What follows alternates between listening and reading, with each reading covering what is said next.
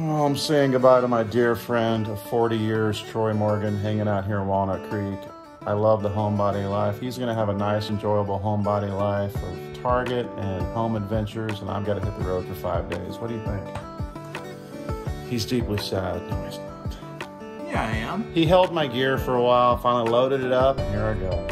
I'm sad. I'm sending him off into the world. I don't want this life anymore. It's gonna be alright, buddy. You got a great adventure ahead of you.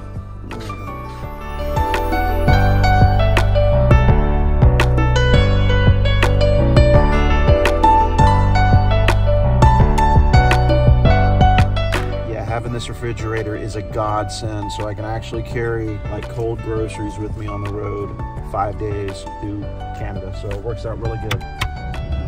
Wow, heading to the border right now. Good grief, I can't believe I'm about to drive through Canada again.